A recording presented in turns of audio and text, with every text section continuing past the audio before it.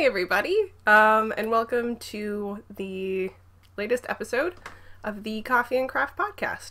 I'm your host, Bernadette, otherwise known as Eco Geek, all over the internets, and I'm coming to you from my craft room in Vancouver, BC, and I have my coffee, and I've been gone for a week extra than I should have been because of sickness, so I have lots and lots to tell you about.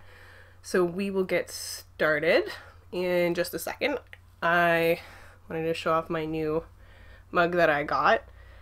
We went to IKEA and got some new furniture the other day. So I saw this mug and had to get it. I was fairly low on coffee when we went to IKEA. So I thought while I was there I should try theirs out. I got the medium roast Patar, I think. This is the ripped open package. It is a solid air compressed package of coffee. It's quite delicious, and I've been enjoying it a lot. So if you're in the need for some coffee and you're at IKEA, highly recommend. And I also wanted to apologize if this episode is more choppy than even my episodes normally are. I am still recovering from a cold, so I might have to edit out some sniffing or some coughing, but that's why the podcast was so delayed, because I was sick, and up until earlier this week, I couldn't really talk for longer than a few minutes without coughing. So, clearly doing better, but I just wasn't in a space where I could podcast. But extra week means that I got more done than I thought I was going to be able to get done. So, yay! Okay, so I'm just going to jump right in to finished objects. I have moved things around a little bit, so I have like a little bit more space. Okay, so I finished my Garter Yoke baby cardigan that I was knitting out of Tracie Too. This is a very simple pattern. Hopefully you guys can see. It's very, squishy garter. It's all garter. The original version of this pattern is just a garter yoke, and then the rest is stockinette with a garter hem. I changed it to just be all garter because I needed something that was just plain that I could take around with me. And this suited the bill perfectly. The yarn is Tracie Too by Imperial Yarns. It's a woolen spun Columbia blend, so it's really, really nice and squishy. I knit it on my Nova Platina needles, which because of the garter and the dullness of the needles was a buttery combo and was fantastic. I did knit the sleeves flat and seam them, because who wants to knit tiny baby sleeves that are garter in the round? Not me. So I knit them flat and then seamed them together. And yeah, I copied the whole reason I did this in gray and did the ribbing and everything the way I did it is because I saw a project that was a gray version of this sweater like this. So I entirely copied someone else's project. But hey, if someone else does an amazing job, why not? And I just put these really cute kind of mother of pearl buttons on it, which I think work really well. So this and the baby booties that I knit for this particular mama are going to hopefully find their way to her. And sorry this is blowing out as much as it is. I tried to adjust the light, but it's either like too much or too little. So I thought too much was better. Because I have so much to talk about, I'm gonna try and be a little bit faster to be more aware of my time, but I'll try to not go too fast. I just realized I didn't mention that if you're looking for show notes, they're down in the doobly-doo. There will also be a link through to the page in our Ravelry group where you can get a direct link to the patterns, but if you just want to know like what yarn and needles I used, or if I'm talking too fast, you need more info, just down in the down bar. So, the next baby sweater I finished, I had only just barely started last time I talked to you guys, was this rainbow version of the Playdate by tincanknits. So this is the 0 to 6 month size, I believe. Me of the future will hopefully correct myself.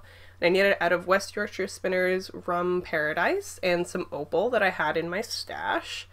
And this was such a fantastic knit. Like I said last time, I have never gotten so many comments on public transit while knitting this. that I have with any other project I've done on public transit. I take transit everywhere for the most part because I technically don't know how to drive. I have gotten my learners before and driven a little bit, but I have some pretty bad car anxiety, so I'm working on getting over that and learning how to drive, but for the most part, I take public transit, and I knit on public transit a lot. And this got so many comments from other knitters, and then also people I just didn't want to talk to. You think headphones would be a good indicator that I don't want to talk to people on public transit while knitting, but apparently I still have a very friendly face in which people want to talk to me about my knitting, including random homeless people, which is great at 5 o'clock in the morning when I'm going to work. Anyhow, tangent. This sweater, fantastic knit, super easy. You pick up the sleeves and you knit them down, so very, very easy. Didn't have to set in a sleeve at all. Perfect. I did do a little bit of yarn management to try and get the colors to match up here and to get the sleeves to be the same. I knew that the striping up here was going to change. The yarn is self-striping, so that's why it kind of gets a bit thicker up here. But I wanted to make sure that the colors matched up as much as I could. Back's a little bit thicker as well, and then the sleeves are obviously a little wackadoodle. But I think because it's a fun, crazy baby rainbow sweater, I think it works. I went with tiny little wooden heart buttons on the front, which I think suit it very well. And now that this is done, I can also meet up with this mama and pass this along. Boop. I'm so happy. So with that rainbow sweater, that means that the next babies that are coming aren't until June, I believe, June and August. So I can take a tiny break from my baby knitting and do some selfish knitting, which is very, very motivating.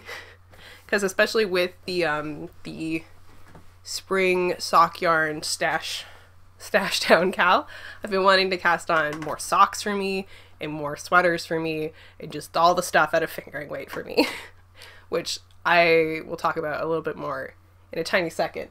But with all that motivation, I also finished my technical, these aren't my first pair. The Tenenbaum socks were my first pair. But I finished my Christmas Eve. Oh, these was a bad side. There it is. Finished my Christmas Eve cast on. I'm so excited. This yarn had been in my stash forever, and I was so happy to have cast it on. And also, it's February.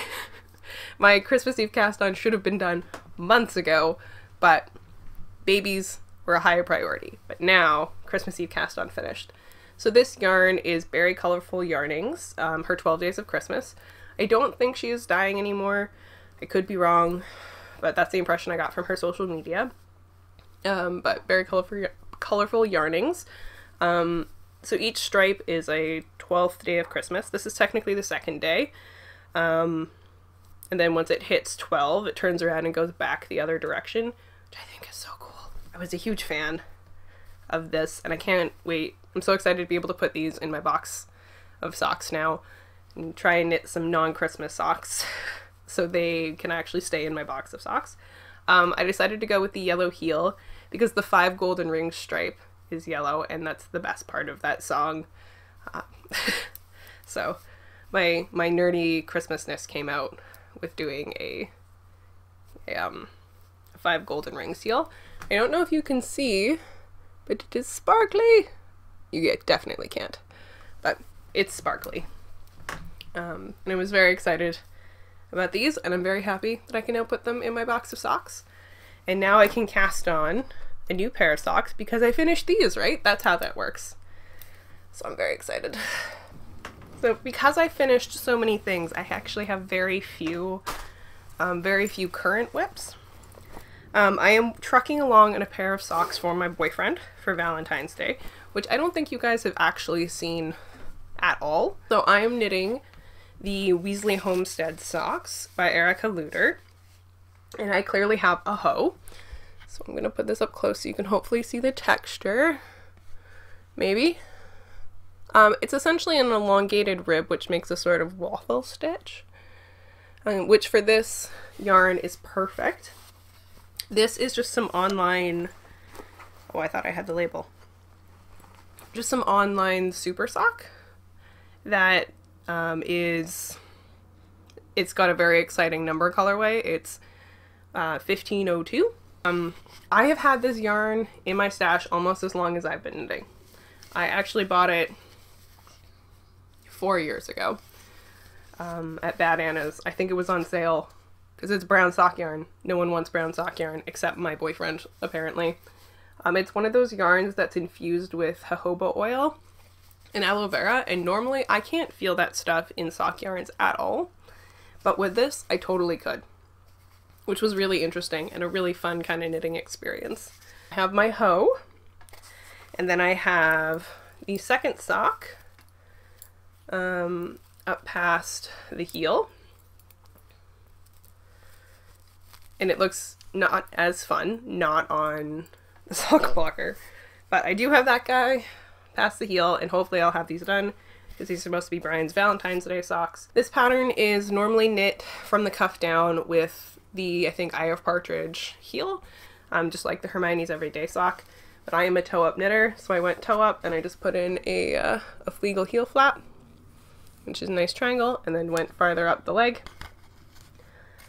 Yeah, I don't have a ton to say about these. It's a really great pattern. I think it works really well with this yarn because it's not really self-striping, and if I'd done this vanilla, I would have died. Like, this is not one of the least interesting colorways in the whole world. This is when I'm happy that, like, yarns like this are Brian's exception colorway-wise, and not his go-to. Like, he tends to like... Can you guys see these? Oh, you can! Like lots of bright colors and like purples and oranges and things. And then there's occasionally ones like this one, which is like black and orange and like all brown. But it's nice that he's a lover of color. Makes my life easier. But yeah, adding the stitch pattern to these made these fly, clearly. Because I'm almost done, and I think I cast these on last week? I think, something like that. The only other whip I have really actively been working on is my giant Scrappy blanket for my dad, because his birthday is coming up on the 20th, and in my head I want to have this done for his birthday because it was his Christmas present that didn't get done. So I've been trying to chug along on this. Dad, if you're watching, please stop watching. I'd like there to be some surprise. Some surprise in this if we can. But I'm almost through all the yarn that I had set aside for this monstrosity. So for those of you who don't know, what this blanket is I am using the Granny Stripe recipe by Attic 24 and a giant 10mm hook. And I was holding yarns double, sometimes triple, and just crocheting up a giant Granny Stripe blanket for my dad to help get all of this acrylic out of my stash. Because I love my dad, but he's not super great at hand washing things. And I wanted to make him a like, great wash and wear blanket that I had no emotional attachment to. I love my dad, but he's also a bit of a bachelor frog. Last time I showed you guys, I have a progress keeper on here somewhere. There we are. I was down here. I just finished this crazy rainbow section and was going into the blues. I started adding in some solid super bulkies I had in my stash. So I now have this giant white section, and I have some purple and some more solids, and then I was working through some grays and yellows that I had. So now we're up here, and I am currently adding in some Bernat roving I have. That's an acrylic wool blend. It does technically say that it is a hand wash, but I believe that it is that they recommend that because it is a single ply. And with machine washing, it will probably pill like a mother. So, but the good news is that don't particularly care if it pills. That's not the point. If it felts also a little bit, not a huge deal. I don't think he's going to wash it that much. I just want him to have the ability to wash it if he needs to. The gray and the white are also some more Bernat roving. This is some cozy wool, some other random acrylics. That's cozy wool again. Yeah, so I'm just checking along on this. I'm really hoping to have this done for the next podcast, because that will give me time to give it to my dad for his birthday. I don't know how I'm gonna wrap it. I think I might just have to take some yarn and put a giant bow on top, because this won't fit in any packaging ever. But yeah, so it's now long enough. It's like almost, yeah, like 2 arm lengths on me, so about my wingspan. So that's exciting, and way too long. So that's that guy. It's working on my dad's giant blanket, because I finished my stripy pair of socks, and I'm going to finish my boyfriend's pair. I've started planning, started scheming, if you will, for more, like what I want to cast on next, and I thought I'd share with you my future knitting plans, because I think that's fun. Sock wise, because you always have to have a pair of socks on the needles, I'm going to cast on a pair of Valentine's Day-ish socks for me out of these guys. I have taken, it is just some good old Fortissima Mexico yarn that I got a couple of years ago. Ooh, there you go. It's in the color 9095. It's very exciting. And I'm just going to knit some Vanilla is the New Black socks, because I've tried a pair for Brian, and I want to see how the fit is, because he's not the best reviewer of heels. I'd like to know how the heel fits me and get more of like a knitter's perspective on the heel. I did just take, this is what I tend to do for my vanilla socks a lot, especially if they come in 100-gram balls that are pre-wound, because I hate the commercial pre-wound balls, so I'll always wind them up into cakes. And because I like knitting my socks in stereo, as opposed to like on the needle at the same time, I separate them into 2 cakes. I'm going to do these toe up. I think I technically use the vanilla reversed, Vanilla is the New Black heel. That's my plan for that, because then I will have a Valentine's Day pair of socks for me, and they look very Valentine-y with all the pinks. Not normally a huge pink person, but in my socks I do like to add a bit of pink to my wardrobe. Mainly not a big pink person, because my skin can get quite red, and it looks weird on me. So, I am also going to cast on I had a winding party last night, so I have all of these wound up. So I'm also going to cast on some Astrid socks, which are some colorwork socks by Nordland. So they are just like a simple every other stitch colorwork, and then they have like a Nordic inspired cuff. I'll hopefully put a picture in. So I had 1 ball of Drops Fable in this blue. So the blue is going to be my main color. I'm going to use some Lime Brand Sockies that I have in white as the main contrast. And then I was thinking, for heel, toe, and cuff, I was going to either do bright yellow, which I kind of like, it's very bold, or I was thinking, I have this mini that I picked up when I was down for the yarn crawl in Bellingham in May last year. I have this mini from Cedar House Yarns that I got at Northwest Yarns, and it's her sapling sock sprout, apparently, in her ginger color. This guy. My only worry about this is I don't know if I have enough. According to the yardage that is listed in the pattern, I'm good, because there's 110 yards in here. There's only 23 grams. And normally for like contrast toes and heels, for toes, like it's normally about 5 grams to do toes, heels, cuffs, and I don't think that this is enough yarn. I have tons of this, but like color-wise, like this is a little bit more subtle. This is also a hand dye, so it has a little bit more dimension to it, but I do kind of like how kindergarten-y that is. So, opinions, anybody? These or this? Like I said, I'm just worried about running out of yarn on this. According to her numbers, I should be okay, but I'm not going to be doing the same gauge, and I'm going to be doing a different heel, so like I'm a little bit apprehensive, and I'd rather have more than less. So that's why I'm leaning towards these right now. The other future knitting I have planned is I want to cast on a perfect crop top by Canary Knits, who is Teresa Gregorio. But I want to knit it as a full sleeve sweater. So I'm going to use her pattern as a recipe and then knit as long of a sleeve as humanly possible. So what I'm going to do is I have these two skeins of Riverstone Knits in her Lonely Planet colorway, which I've showed you guys before, which is so pretty, and I love it so much. It's so speckly and gorgeous. And I just have on her regular, it's just a sock yarn, 75/25 wool nylon. It's not super soft, which I kind of want in the body of a sweater. Not that it's rough, it's just like generic wool. It's not like a merino. So these are two different dye lots, because when I bought the first one, I didn't realize I wanted to knit a sweater with it. So what I ended up doing is I got her to dye me a second skein about a year ago for Fibers West last year. So they're two different dye lots. So in order to help them blend, I'm going to alternate skeins through the body.